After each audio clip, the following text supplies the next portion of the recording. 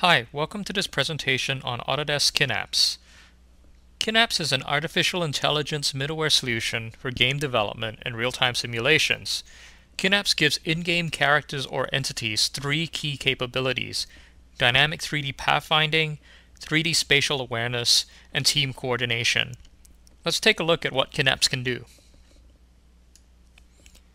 In this demo, we have a user-controlled VIP and three bodyguards that protect it. I am controlling the VIP, so wherever I go in this level, they identify in real time the threatening positions in 3D. For example, if I move close to a wall, no bodyguard will face the wall because no threat can come from the wall. Instead, Kynapse helps the entity identify that a sniper can shoot from the windows or from access ways. Kynapse can analyze in real time the environment in 3D and identify key topological areas. We call this spatial reasoning. Note that there was no prior tagging of the environment to identify key topological areas. This is entirely achieved by the Kynapse toolset. The second capability that we illustrate is the ability for the bodyguards to navigate the terrain and move around the player while dynamically avoiding each other. This is 3D pathfinding. The third capability is the team coordination that happens between the bodyguards in order to cover the VIP. Notice that they do not all go to the same place, but split the coverage among them evenly. They share information and act as team members. So Kynapse is really about these three things: 3D pathfinding, spatial reasoning, and team coordination. Kynapse does not deal with the high-level decision making. We believe that this is up to the game developer, and we provide a toolset to achieve these decisions. This next demo again illustrates the three core capabilities of Kynapse. In this demo, we have a player character and numerous enemy AI which hide and shoot at me. Wherever I go, they will find me and shoot at me, but also take cover behind objects that block our line of sight. They have the ability to identify hiding positions through spatial reasoning.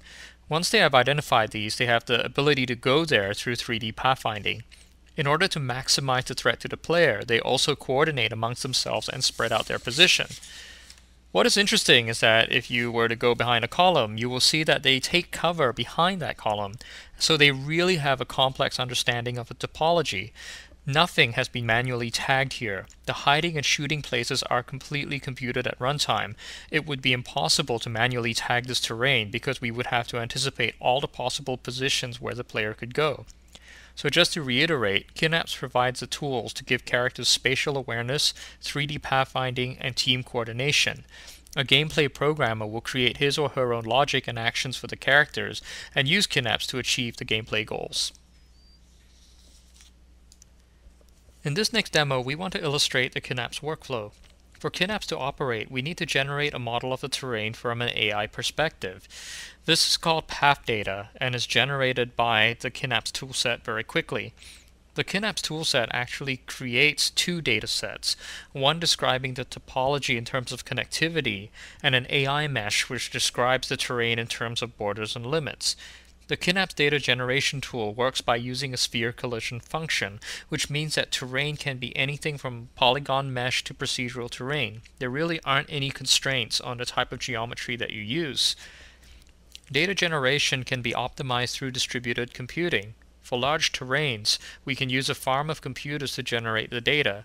This is highly relevant when we have large terrains for MMOs. What you'll also see is that if you modify data locally, for example, if we were to move a building, Kynapse is able to do a local recomputation, which saves a lot of time. So we've seen how the Kynapse data generation tool can automatically create path data.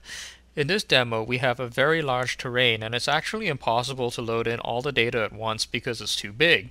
Instead, what we can do is stream in the local path data that we need at runtime. For this character, we have drawn a green circle, and within the circle, we stream the data in so that it's immediately available. So what happens if we want to go from one side of a large map to the other? Because the map is too big to have all the data loaded at once, we use what's known as a hierarchical data structure with varying levels of detail. This is called hierarchical pathfinding, where we solve the path computation problem from a high level, then refine it as needed. This next demo illustrates dynamic avoidance and performance. Dynamic avoidance is a key AI algorithm. Here we have a crowd of 1,000 entities. We can create a traffic jam by selecting a few entities and sending them into each other, but entities will avoid each other. This demo also illustrates the performance of Kynapse, which is based on optimized data, optimized algorithms, and leveraging the power of hardware. For example, Kynapse can be run on a separate thread or run on an SPU. Now let's show some complex dynamic pathfinding. This demo illustrates complex topological navigation.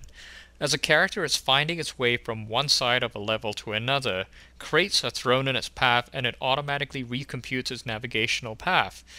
Note that it is not the crate itself which is blocking the character, but the aggregate of the crates. This allows for truly dynamic environments.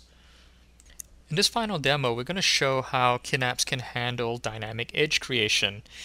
In this case here, I can add dynamic planks that will connect areas of the world that are normally not connected.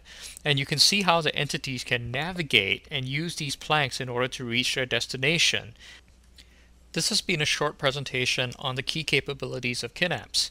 If you have any questions or would like to arrange for an evaluation, we'd love to hear from you. Please contact us at middleware@autodesk.com.